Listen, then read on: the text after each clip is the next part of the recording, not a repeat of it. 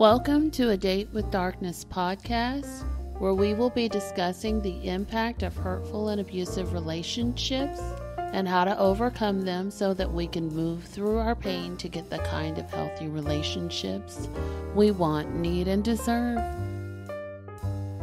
I'm your host, Dr. Natalie Jones. I'm a licensed psychotherapist based out of Oakland, California.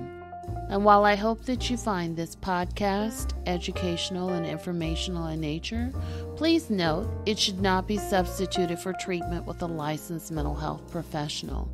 Some of the information presented on this podcast may be sensitive or triggering in nature to some of my listeners.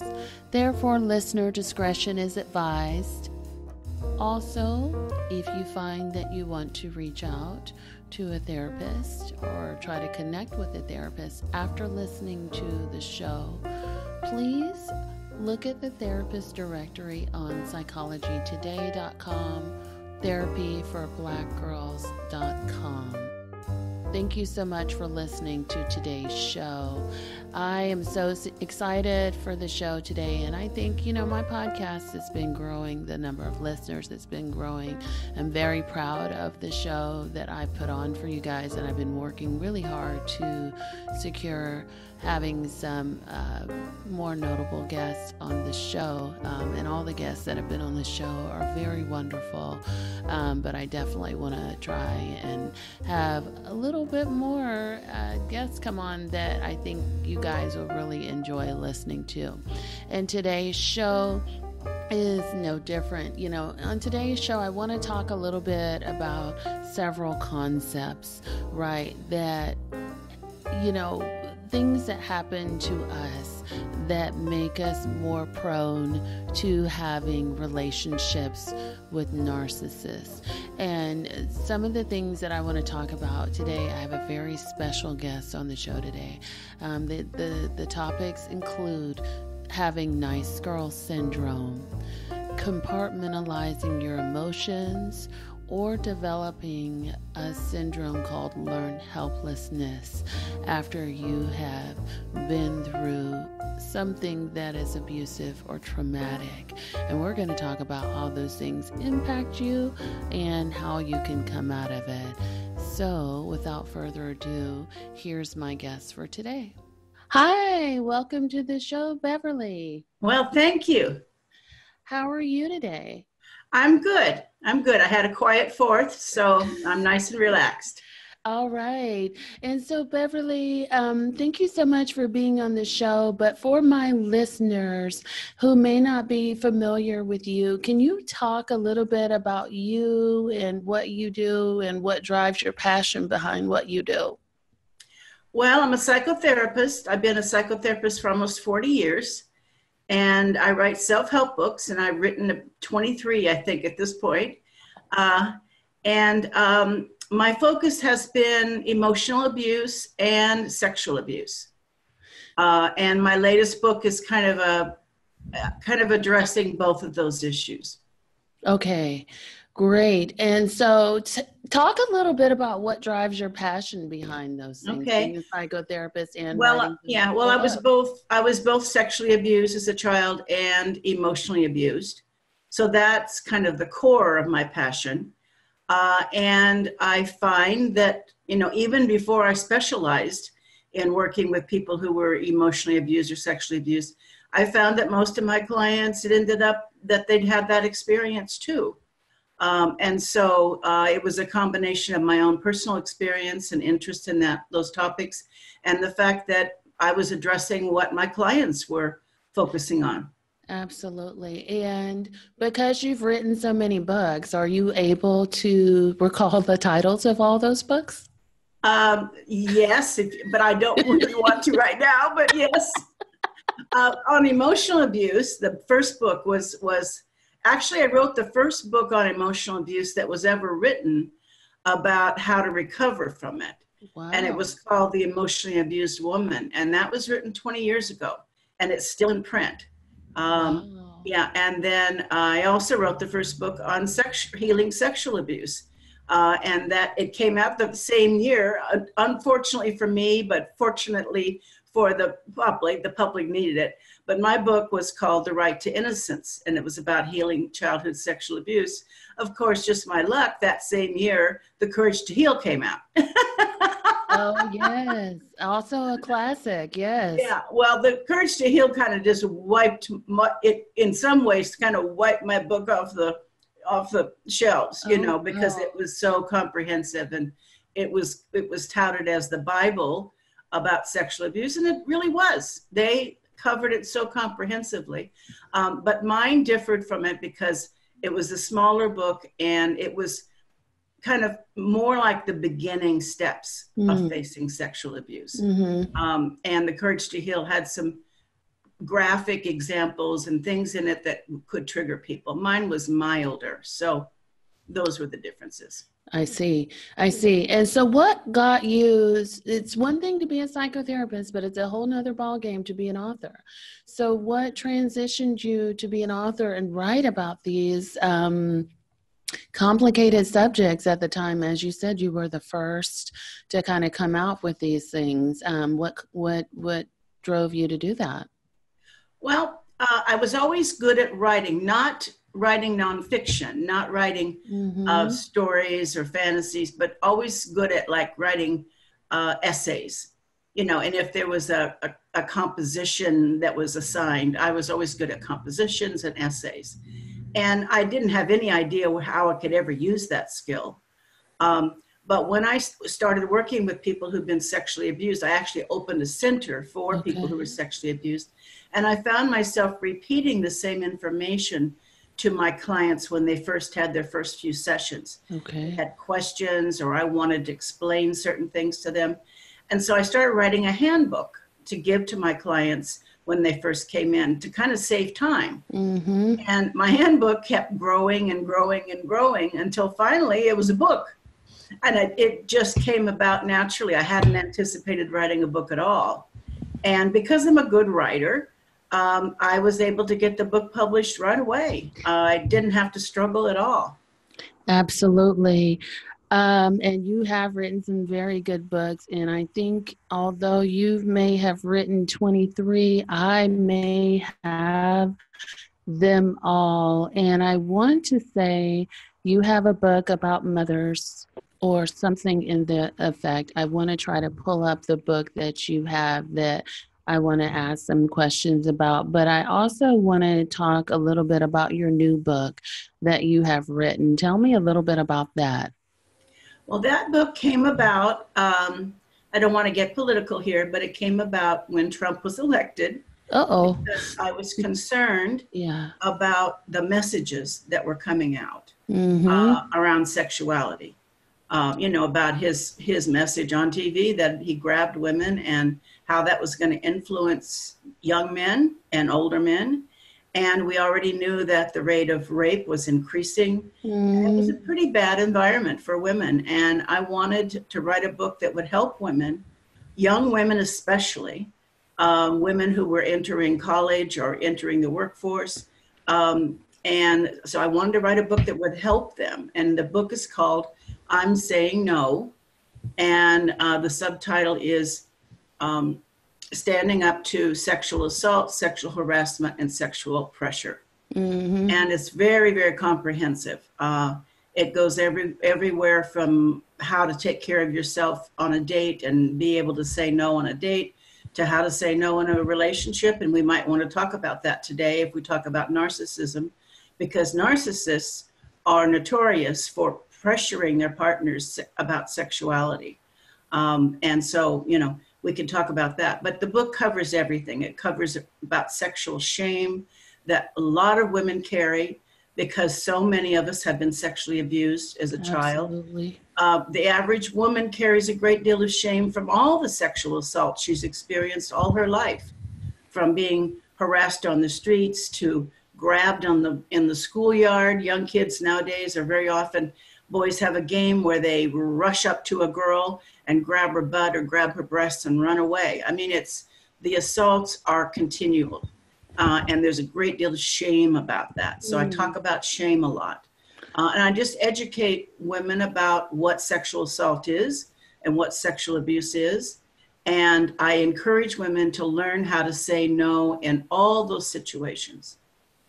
Wow. And you brought up a very interesting point, which was, the whole thing with Trump. And that is a hot topic for a lot of people, just politics and sexuality, and how women's sexuality especially is just kind of just thrown out there or disregarded in some way. And a lot of it did start as more of a political movement, or it became more of a political movement when Trump came in office. Do you talk about that at all in your book? A little bit in the introduction, yeah. Sure. And I talk obviously about the Me Too movement. Yeah, absolutely. A lot of women are still traumatized because Trump is in office. And again, I'm not talking politically. I'm talking about the way he bullies, the way he treats women. It triggers women. It reminds them of their abusive father or their abusive uncle or their abusive husband.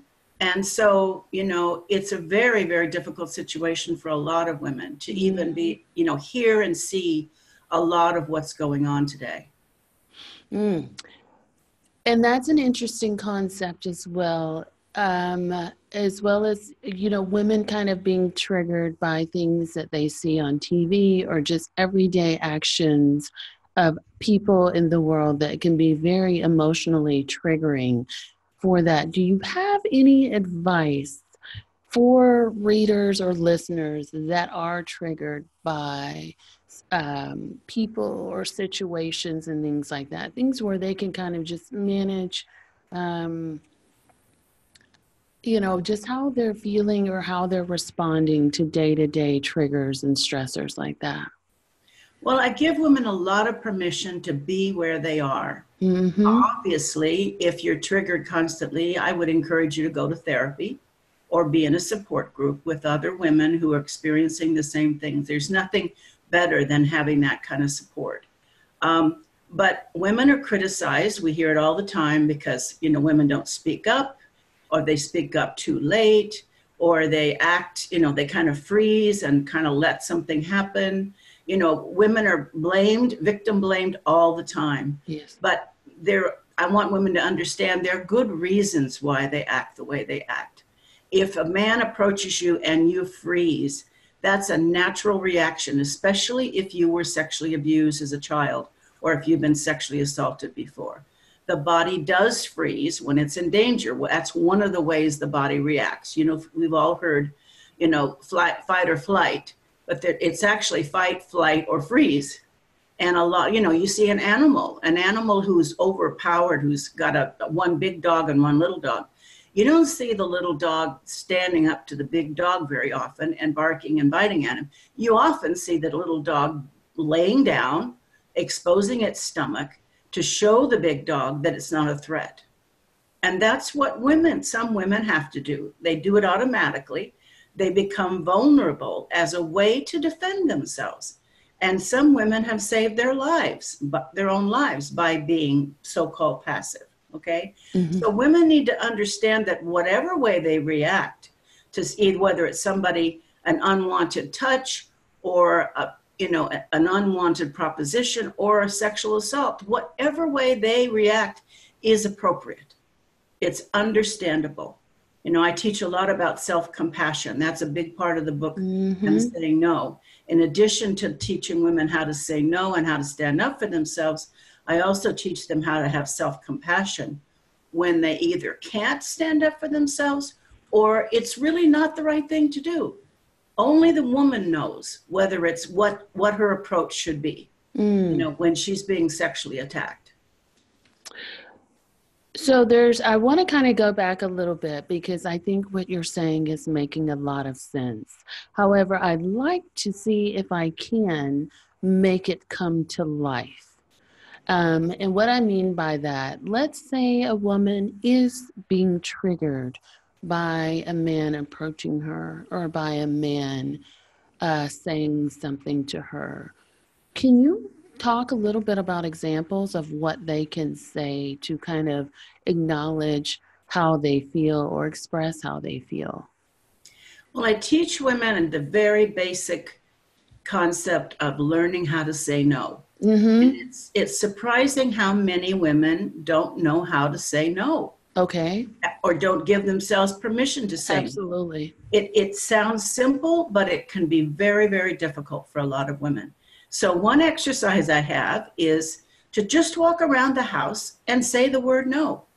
Say it in all kinds of volumes, all kinds of inflections, just to get comfortable with the word. And of course, we're talking about the word, but we're also talking in general about being assertive. Okay? So the more comfortable a woman can be just saying the word no and knowing she has the right to do that, hopefully that's going to expand when she's in a situation where she needs to say no, or she needs to push his hand away, or she needs to walk away. There's, I talk about there's all kinds of ways of saying no. You can say no verbally. You can say no by pushing away the person. You can say no by just getting out of there. A lot of women don't get it that they don't have to stay there. If they're at a bar and a guy has put his hand on her knee and she's repeatedly pushed his hand away, or he's repeatedly started talking to her in a sexual way, she doesn't have to sit there. She can just get up and walk away. And again, it sounds easy, but it's not. I'm not at all implying that it's easy. But it's important to know they can do that.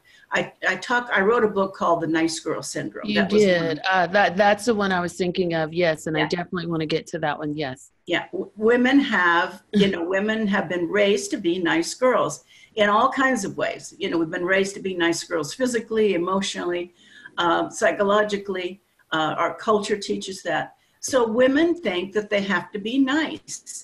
They think that they want to be polite. Here's this guy coming onto them being completely inappropriate, completely not, respecting their boundaries. And yet they have the expectation that they should be nice to him. Why? Why should you be nice to a man who's being totally inappropriate or bullying you or, making you feel completely uncomfortable? Why should you be nice to him? He's a stranger. You don't know him. You don't owe him anything. Nobody cares how you look right then. Nobody's judging you whether you're being a nice enough person. You can just give yourself permission to take care of yourself first. And that's what a nice girl is. Basically, she puts the needs of other people, almost always puts the needs of other people ahead of her own. Right. And I do want to talk about that because that's actually, I don't know why it's a book about mothers, but actually it's the nice girl syndrome. But what I was thinking of, as you said that, because that's also a book that I've also read for my listeners who haven't read it, or for our listeners who haven't read it. Can you talk a little bit about where that comes from, that sort of conditioning or that school of thought that women have to be nice, or I feel like nice is more of a substitute for passive or submissive. Yeah, it is. It's a nice way of saying it. Yeah.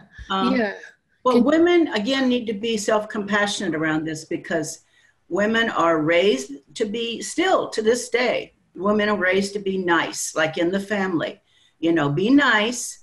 And women are discouraged. Young girls are discouraged from being angry. And it's okay for young girls to cry, but it's not okay for them to get angry, where it's the reverse for boys. It's okay for them to get angry, but not to cry. Okay. And we know that about boys, but we don't think of it in terms of girls, that girls are really discouraged from ever getting angry.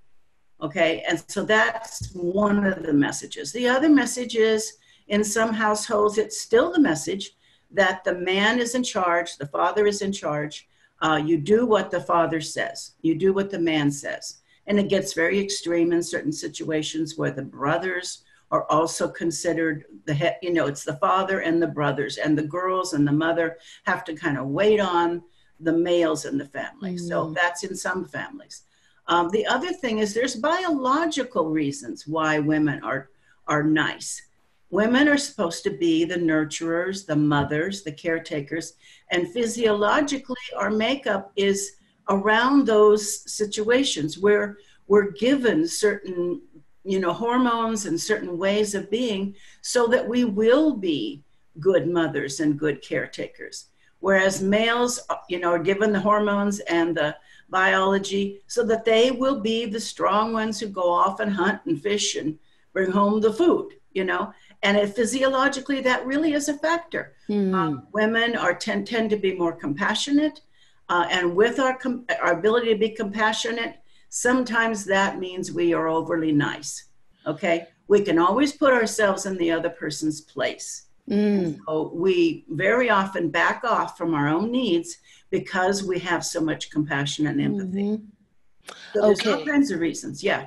Absolutely. And in that book, I remember specifically that you say that nice girls can also be mean as well. Yeah. Yeah. Yeah. You talk a little bit about that, because I do feel like that comes up a lot when you, I don't want to say brainwashed, but been brainwashed to kind of be this nice person, that you then walk around with this lens that other people who are not moving and behaving in the way that you are just not good people.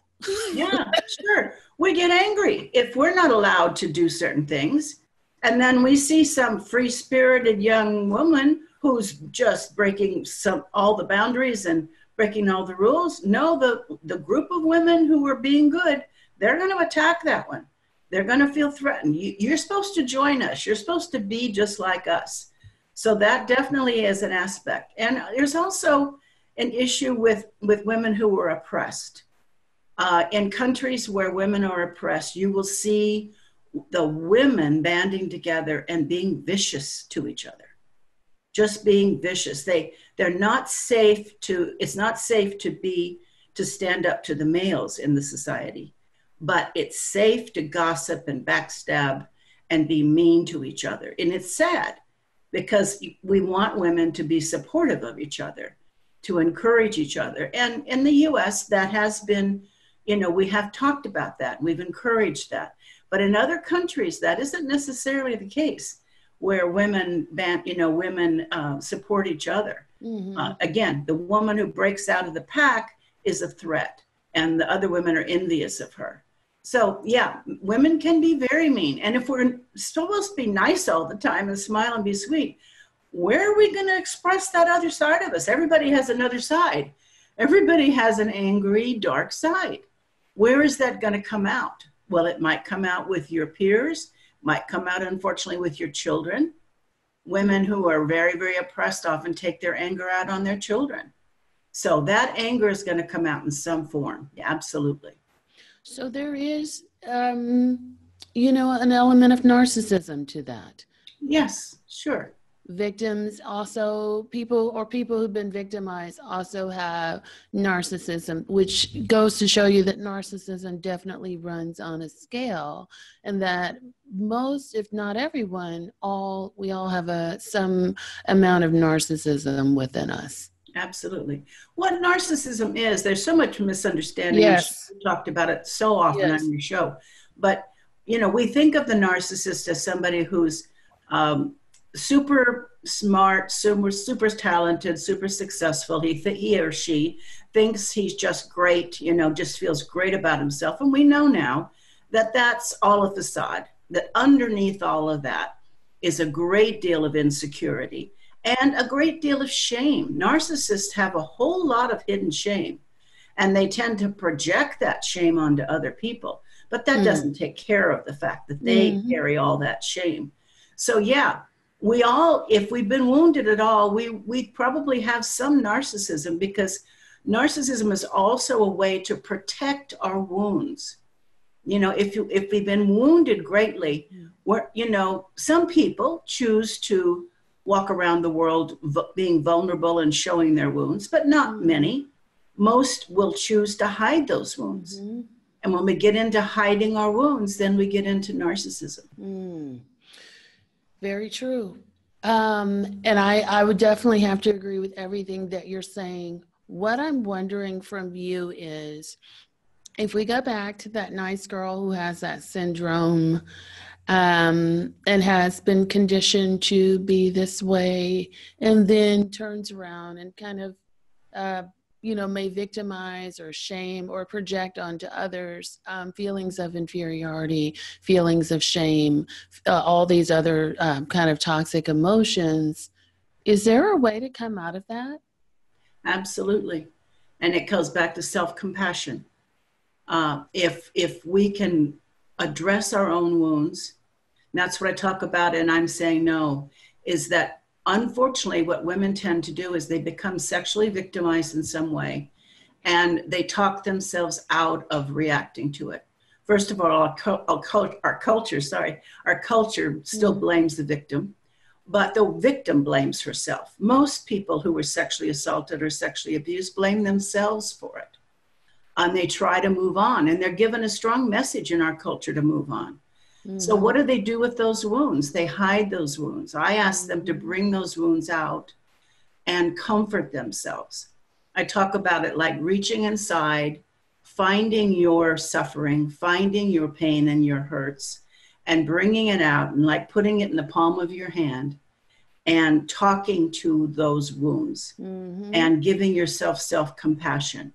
I see that you're suffering. I'm sorry that happened to you. I know that that affected you in certain ways. So addressing wounds and having compassion for how those wounds have affected you. Maybe having compassion for yourself for the way you have coped with your wounds.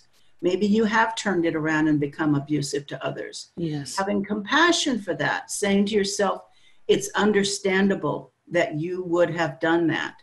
Doesn't mean it's okay, but it's understandable. And we're going to heal our wounds so that we don't continue to be abusive to other people or project our suffering onto other people. But self-compassion is a huge aspect of healing the narcissistic wounds that we all carry. Absolutely.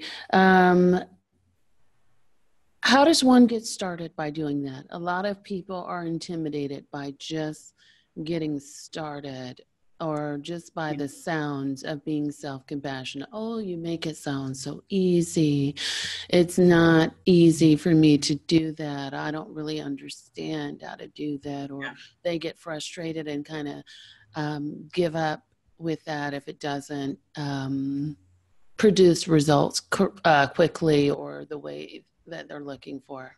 Yeah, it's not easy, especially if you have not received much compassion in your life. If you come from a family where people don't empathize or have compassion for each other, if you've had major wounds and nobody was there to have compassion for you, you don't know how to have it. Children need to be taught how to have empathy and compassion. Children need to be taught how to put themselves in the other person's place and feel what the other person's feeling. And they need to be taught how to have compassion for themselves. So no, it's not easy. First steps are, number one, addressing your suffering, just acknowledging it. Like I said, with women in particular, they don't acknowledge the wounding from all the sexual assaults they've received, small and large, all their life. You know, we're just expected to keep moving on, no matter how often we're attacked sexually in all kinds of ways. So addressing the suffering, and then maybe one way to begin to talk to yourself.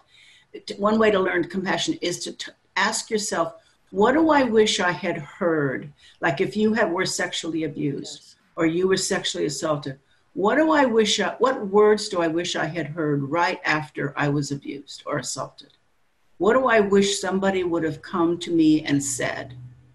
And what would I wish they would have done? Would I wish they hugged me? Would I wish they had said, I'm so sorry that happened to you. You didn't deserve that. You know, I know that's painful. This is horrible. You know, what words do you want to hear? And then say those words to yourself. Say the words that you wish you had heard. And that can be very, very powerful. Yeah. Absolutely. And I do also think beyond self-compassion, I also wonder too, do you have, a lot of times it helps people to see that behavior kind of being modeled. You know, a lot of times, you know, when we're watching TV, when we're watching all this stuff, a lot of it is junk or it can be negative and toxic. But I'm also wondering, do you have role models that you suggest outside of modeling that behavior yourself in this session? Do you have role models or things that you suggest to people so that they can see what kind compassion and healthy actually looks like? Yeah. I don't have some specific role models to talk to you about in particular, but what I ask clients to do is to think about the most compassionate person you've ever met in your life. The most loving, compassionate person. And most people have at least one. Unfortunately, some people only have one. Yes. But you know, think of that one person. Maybe it's a minister. Maybe it was a teacher. Maybe it was that kind teacher who came and put her hand on your shoulder and when you were crying and said something like, "It's going to be okay."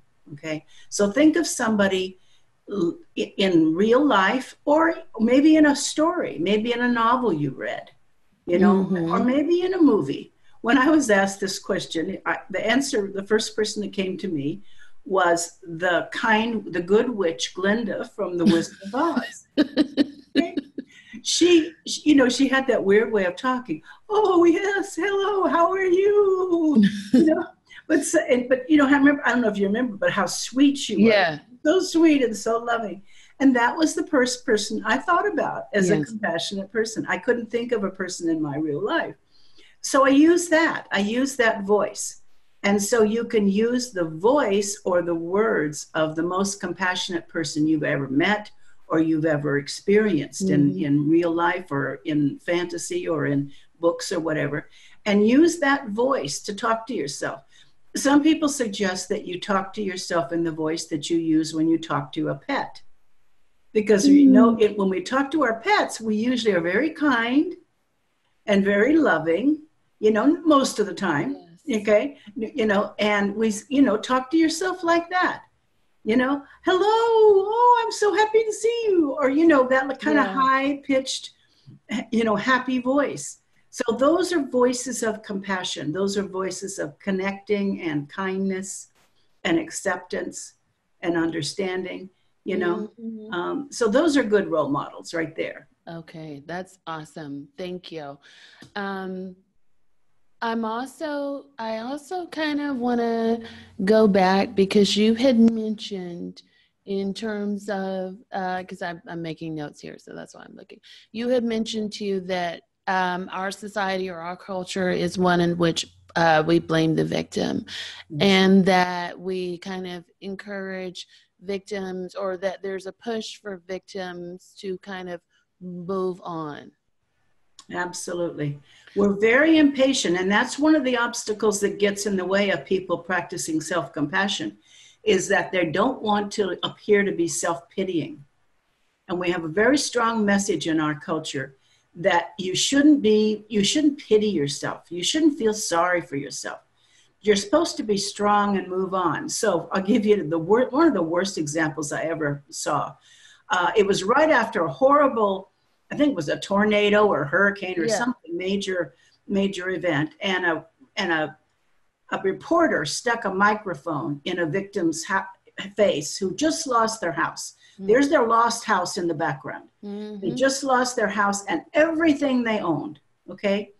And the reporter sticks a microphone in the person's face and says, "Well, how are you feeling?" Okay. Now the reporter didn't really want to hear from the person. They didn't really want to see the person break down and cry and say, "Oh, you know, my life is ruined. I don't know what I'm going to do. I don't know if I can go on." They didn't want to hear that. The audience doesn't want to hear that. And the person standing there, I don't know what they really felt, but what they said was exactly what everybody wants to hear. "Well, it's a tragedy. I feel, you know, I've lost everything I've owned, but I'm going to go on. At least I have my life. At least I'm here and my children are safe." You know, we want people to maybe acknowledge their loss for a minute, but then we want them to be optimistic and say, "But it's okay. It's okay. Yeah, I suffered these horrible things, but it's okay."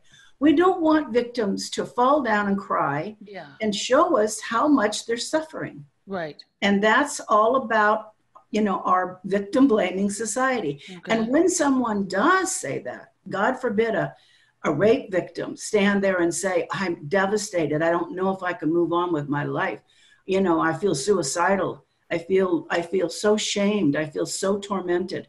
I don't know what to do. We don't want to hear that. The average person doesn't want to hear that. And the main reason, there's lots of reasons, but the main reason is we all want to believe that we're in control of our life.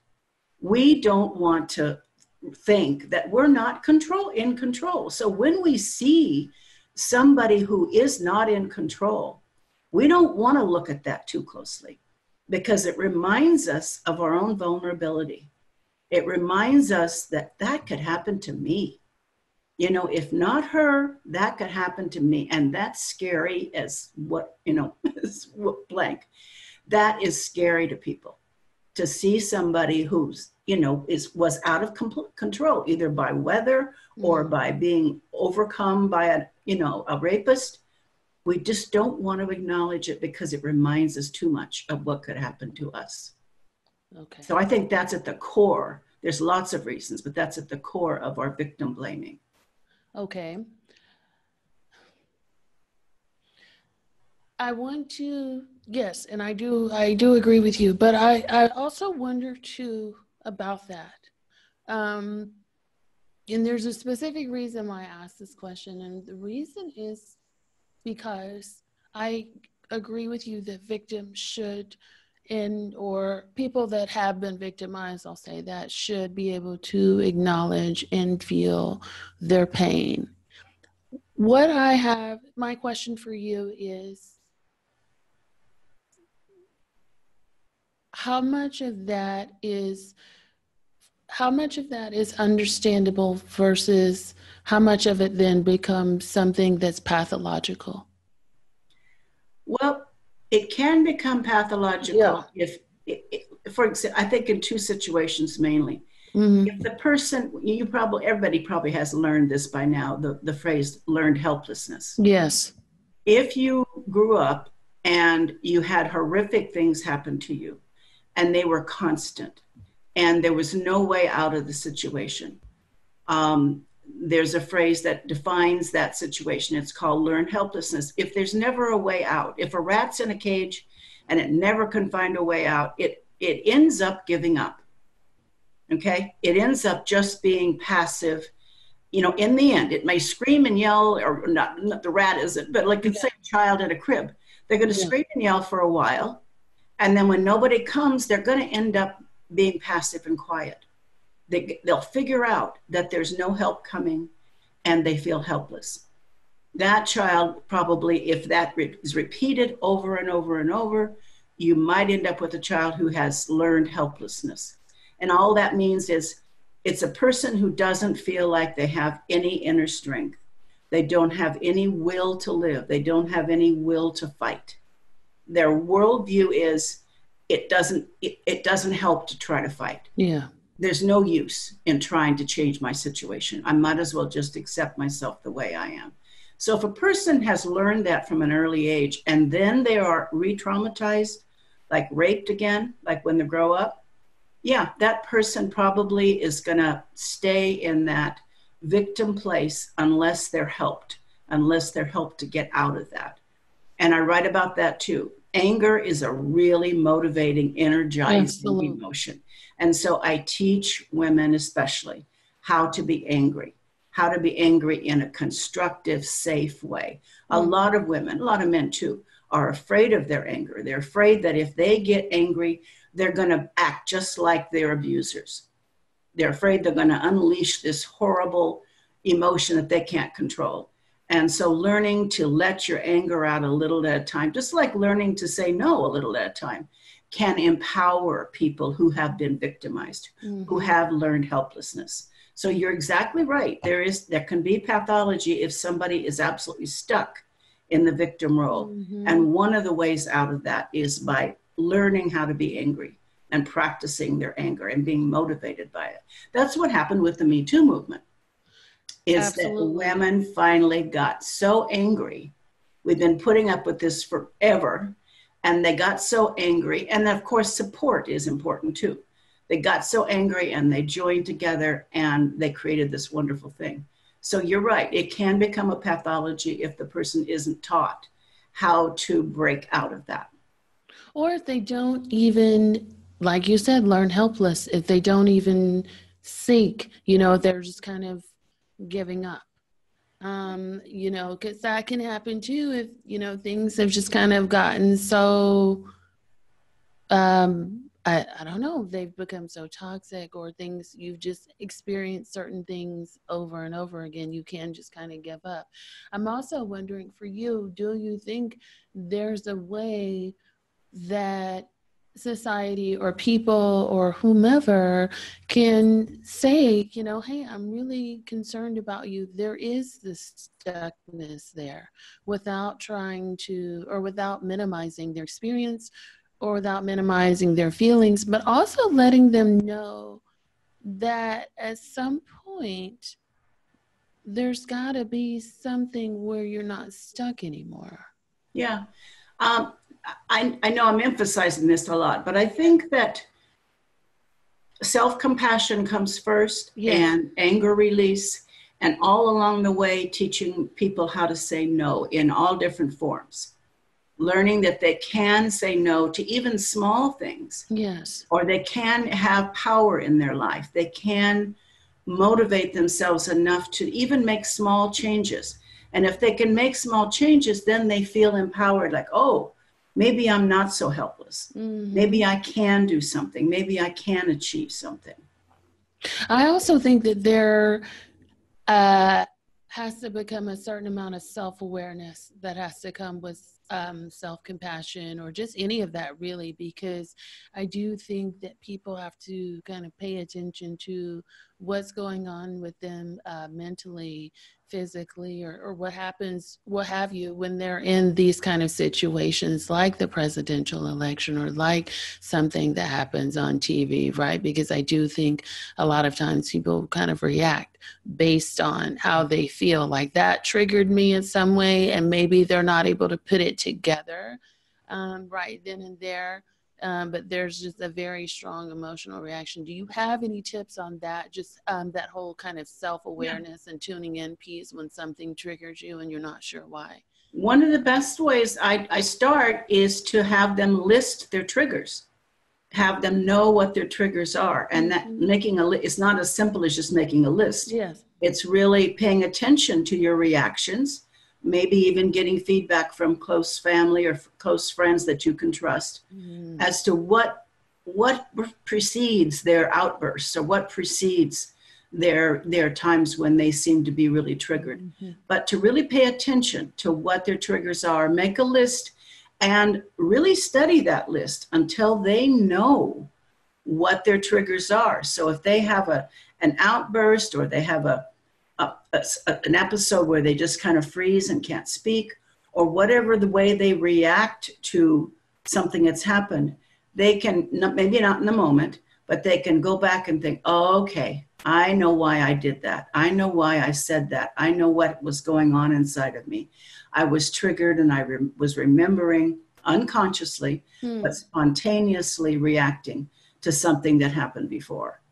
And so that's one of the prime ways of, like you said, self-awareness is so important. And being aware of your own triggers, taking responsibility for your own triggers, can be really, really empowering.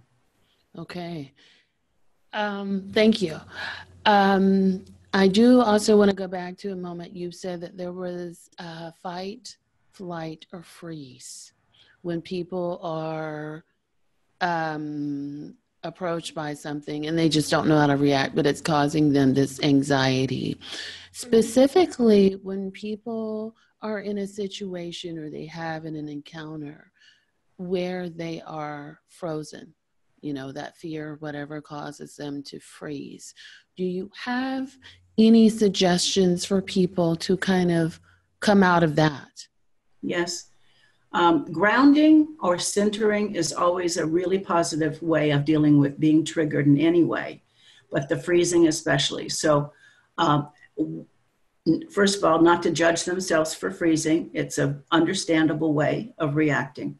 But then to begin to come back. What they've done is their body has become paralyzed, just like an animal. And that's just a natural physiological response. But they probably also dissociated. When they've frozen, they probably have dissociated, meaning they have left their body. That natural reaction that we have, whether it's a car accident or when a person's being sexually molested, they automatically rise out of their body or they dissociate from their body in some way, and they leave their body and their mind is somewhere else. And so a person freezing probably has dissociated.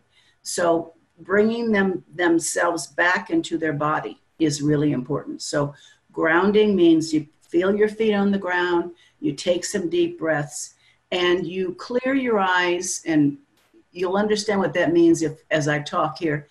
You just open your eyes and look around and see where you are and notice sights and sounds and colors. Bring yourself back to the present. Okay? Once you're back to the present, then you're going to be able to take care of yourself, whether that means now you can run, or now you can decide whether it's safe to fight. Mm-hmm. Okay? But if you're frozen or dissociated, you can't take care of yourself because you're not there. And I think most people by now understand that idea of leaving your body and just having and not having your mind there. That's why it's so hard for some people to remember their traumas. Okay? Like when somebody has a major car accident, they will tell you they don't remember anything right at the impact or afterwards. And that's a defense mechanism to help them. It's too psychologically traumatic for them to have been there in their body and their mind be there and see and feel everything. So it's a self-protective mechanism. Absolutely. But it also keeps us from being present. And we have to be present and alert to really take care of ourselves. And unfortunately, a lot of people walk around dissociated a lot of the time. Yes. And so they're not really capable of taking care of themselves when you're dissociated. Absolutely. Thank you for that. One of the questions that I want to ask you about, which I think is important, is a lot of people, especially in other cultures, but also in our culture too, who have experienced being victimized. And, as you mentioned with Nice Girls too, they're still being victimized or they're still being oppressed in some ways by their abuser. And I think, for a lot of women, and this is something that's not talked about as much, they have to have a relationship, or they feel as though they may have to have a relationship with their abuser, whether that abuser is a parent or someone that is close to them, or whatever, in whatever capacity. And I'm just curious because I can see this kind of stuff happening a lot, like the dissociative piece and the being triggered a lot, especially when you have to have that, you've had these experiences, but for whatever the reason may be, you still have to have this person in your life. I'm just curious from your perspective, how should that be managed? Well, we know that women who are, whether they're being physically battered or emotionally abused, become isolated. And we all know the whole script there. Either because their partner discouraged them from having relationships with their family, told them they couldn't go out anymore with their friends, or they become so ashamed of what's happening that they, become isolated from their friends. So they need to break that chain of isolation. They need to make contact with someone. Now, maybe calling a battered women's shelter or calling a crisis line or calling somebody and having some contact. Because yes, if you're isolated and the only person you have in your whole life that you can be close to is the abusive partner, there's no way you can leave, okay? And especially because you probably have low self-esteem already and he's beating you down emotionally or physically, or she's beating you down. and you don't believe you deserve any better. And so it just, we know the whole cycle.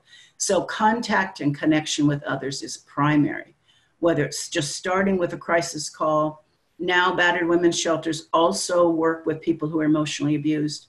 They also do counseling for emotional abuse. They now identify emotional abuse as domestic violence. Going to your church, you got to be careful with that, because some churches now, there's been a lot of progress. Some ministers, some churches now recognize that emotional abuse is a reason to have a divorce, to start a divorce, that it's a legitimate reason. It's not just physical abuse. It's now emotional abuse, but that's rare. So if you go to your church, you got to be careful that you're not going to be lectured to, like, what's your part in this? And you've got to stay with him. You married somebody, you have to stay with him. You got to be careful what the message is. But there is counseling at churches, and there's definitely counseling at battered women's shelters, and there's definitely counseling at women's centers, crisis centers, and it's almost always either free or low cost. Absolutely. So having those contacts with just a counselor, and then I always love it when women can go, or men can go, into a support group, because you're not just going to get the support of the counselor. You got all these other people. You hear their stories. You find out that you're not alone. You find out strategies. You find out, it's understandable that you reacted this way, because almost everybody else reacts that way too. You don't feel so alone.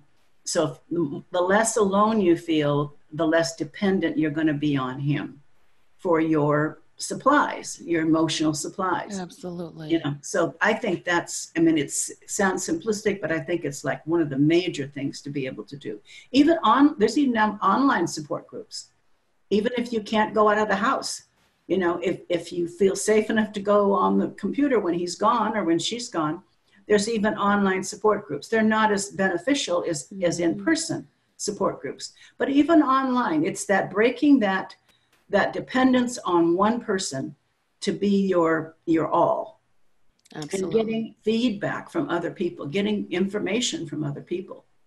Being receptive to that as well. And being receptive, of course, yeah. Yeah. It just, out of curiosity, for my listeners who may be listening, who are listening, to you. And I think you've given a lot of wonderful just nuggets for them to hold on to.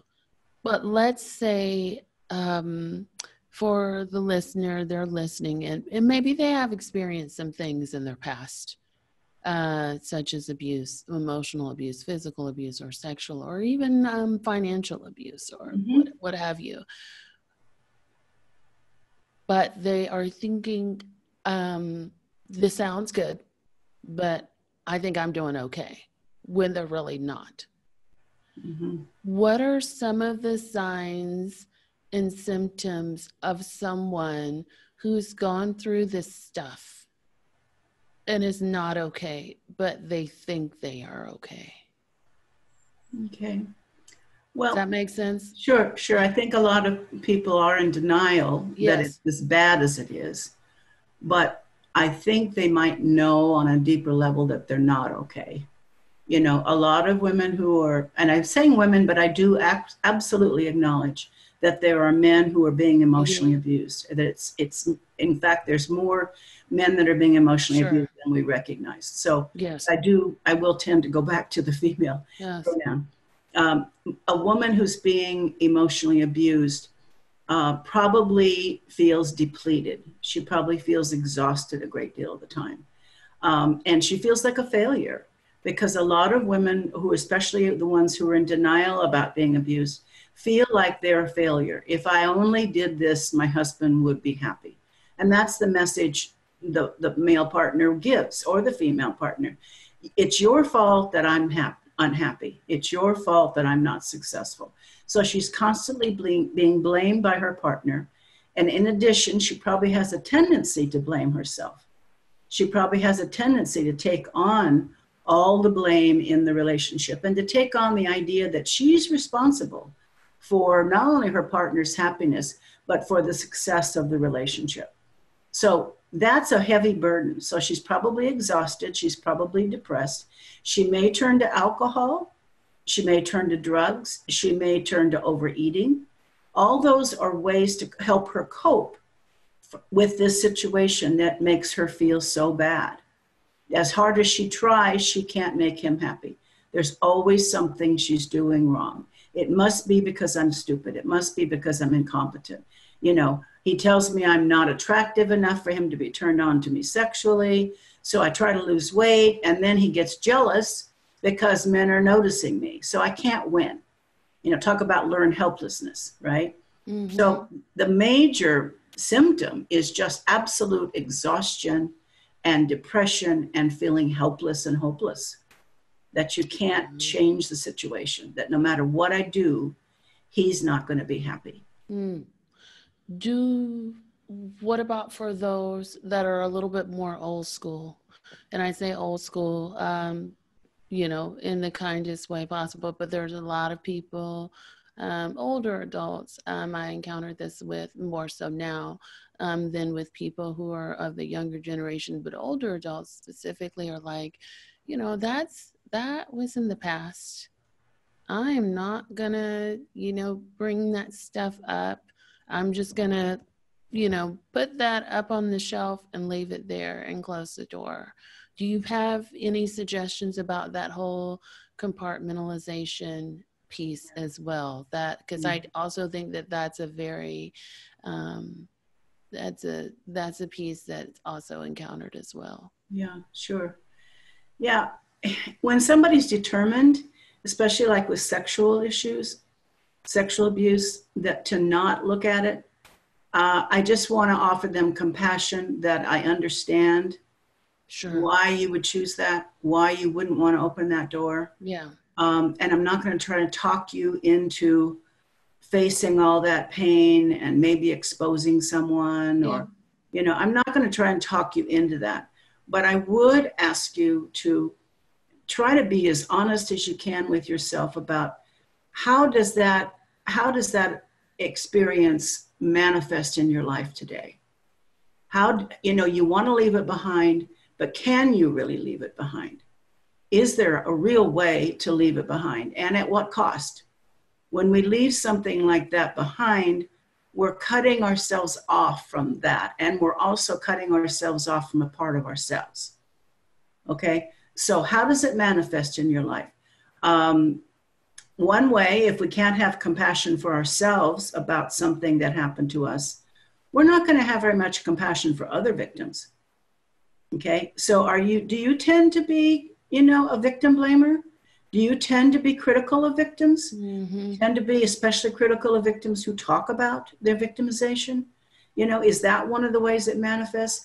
Are you even critical of maybe a beloved family member who suffered from some kind of abuse, and you don't want to hear it? You don't want to hear about it. Or you just keep telling them, you know, just get strong and move on. You know? So that could be a way that it manifests in a pretty painful way for you and the people you love, you know, because we really can't put it away. The bottom line is we can't put it away totally. It's going to come up in some ways. Maybe you get triggered when you see something similar to what happened to you. Maybe you have a really strong reaction, and maybe you drink too much because of it. Mm-hmm. Okay? Maybe you can't have compassion for other victims, especially even your beloved, you know, family members. Maybe you're too harsh with your own children because you're so afraid something like that's going to happen to them that you demand that they take care of themselves. And if, God forbid, if they have a problem and they slip, you can't be there for them. You're just going to criticize them and blame them. Like, why did you go to that party anyway? Why were you wearing those clothes? The typical criticism that we criticize victims. Or why do you stay with that guy? Just leave him. Just don't be stupid. Just leave him. You know, and we don't understand why she can't leave him. Well, it's because you haven't faced your own. If you were battered in a relationship and you finally got out and your grown daughter ends up in a battering relationship, you may or may not be able to be there and be supportive. You'd think you would because you had the experience. You think you would be compassionate toward her. But very often those women who want to put it away and never talk about it and who are ashamed of their own victimization, they can't be there for their daughter. Yeah. They're just critical of her. Well, I got away. Why don't you? Or how in the world did you get in that situation? I raised you to be different, right? Yes. Well, yeah, maybe you did raise her to be more assertive, but you had that experience. You know how hard it is to not get into those situations. You know how hard it is to not leave, and you could help her. You could be there and truly help her, but your own denial and not wanting to look at what happened to you gets in your way. So there's a price to pay. Yeah. Yeah, you can try to put it all away, but there's usually a pretty strong price to pay. Yeah. And I mean, as you're talking, that can be perceived as a layer of abuse in itself. Yeah. That you're kind of projecting onto someone else as a result of not dealing with your own stuff. Yeah. Which is yeah. Yeah, there's a lot of mothers whose husbands sexually abuse their own children and they turn a blind eye. And it's not even just turning a blind eye. They actually can't even see it when it's right in front of them because their own level of denial about having been sexually abused themselves is so powerful. I mean, I have an extreme case from years ago where I ended up being able to work with the mother of a victim. And the daughter said, Mom, we sat in the living room every night and Dad sat next to me and we had a blanket over us and he was molesting me while you were in the living room with us while we were all watching TV. And I know you knew it. And the mother said, no, I wouldn't. I didn't know. Finally, after weeks and weeks of therapy, the mother broke down and cried and said, I did know, but I just didn't want to see it. I didn't want to see that it was happening to you because that's something similar to what happened to me. Wow. That's really profound. And that's how it can manifest itself when you don't want to look at your own issues. Absolutely. Thank you so much. I want to give you some time and space. Tell us again your new book and when is that coming out? When should we look for it? Okay, it's out now. And it's I'm saying no.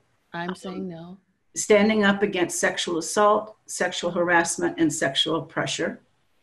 Okay. And it's a book for every woman. It's very comprehensive, but it's especially good for either mothers to read and then share with their adult daughters or daughters that are leaving home, or for young women. It arms young women for any kind of situation, whether it's how to protect themselves from date rape, drugs, to how to stand up to the men that are coming on to them. I talk about sexual pressure. I talk about even in a relationship, you need to know your boundaries, your sexual boundaries. We were going to talk about narcissists and more, but maybe we can do that another time. Yes. Narcissists in particular like to explore sexually.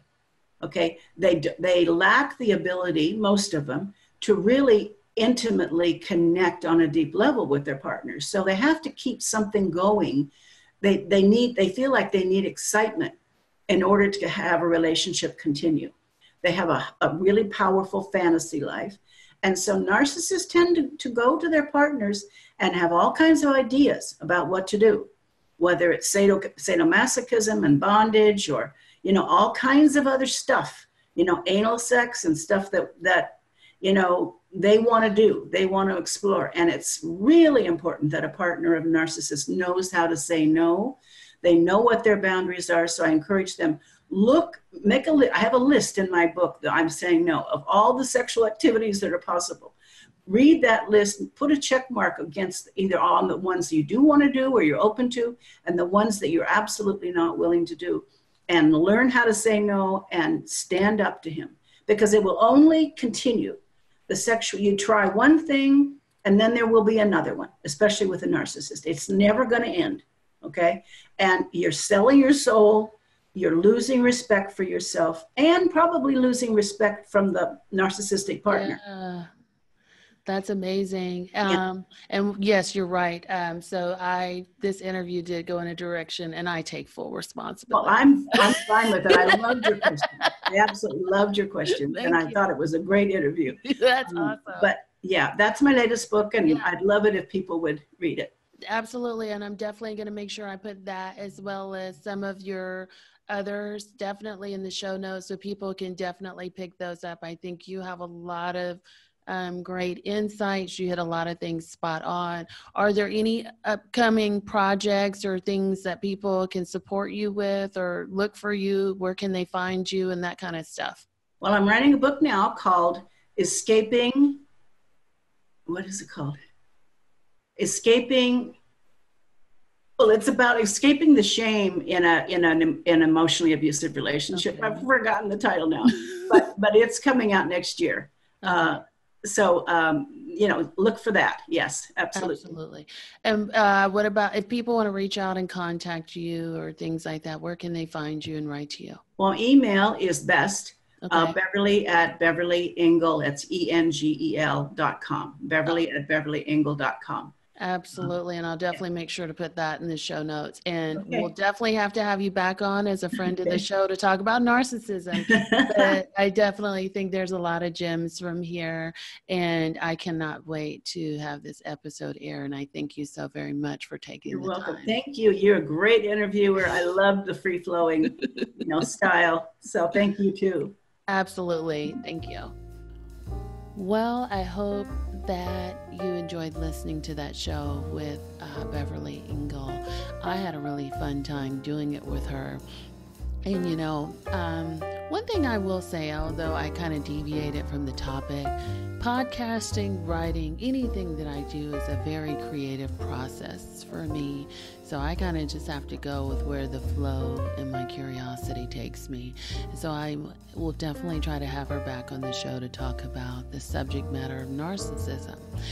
So thank you so much for tuning in with us today. If you'd like to further connect with folks who have also been in abusive and relationships in which they've experienced a fair amount of trauma and you're looking for support, please do join a Date with Darkness Facebook group. If you want to connect with me, if you have some questions that you want to get answered on the show, or if you have some questions or commentary for me, please do reach out at adatewithdarkness@gmail.com. I've been getting some lovely emails from my listeners, people who really like where the show is going. They've liked the topics covered, people who want to suggest topics, or people who have questions. One thing I will ask, though, is that if you're having a question, a relationship question that you want me to answer on the show, please keep the question very short, a minimum of, or a maximum of 5 sentences. Some people have written me letters upon letters upon letters, so just FYI there. And as always, I enjoy you listening to the show, but if you're looking for additional ways of supporting the show, please go to their favorite podcast provider and leave a positive review, write a little something. That always helps. Also, be sure to subscribe to this show and recommend this show to a friend, family member, co-worker, or even a foe. So thank you so much, and until next time, be well.